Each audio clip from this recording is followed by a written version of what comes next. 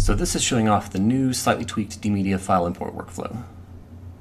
So as before, there's a notification when the card insert is detected, but now we also are using the awesome Unity Launcher to show you the total number of files being imported and progress of the import.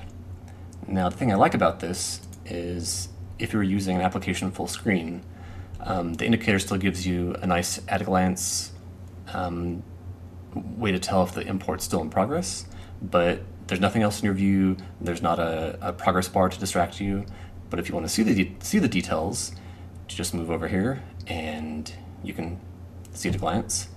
So, the big idea behind this is that if you're working, you don't want to watch the import happen because it's distracting.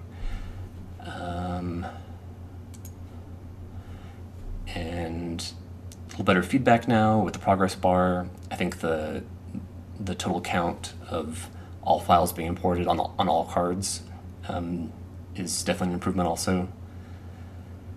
And it'll just keep on going.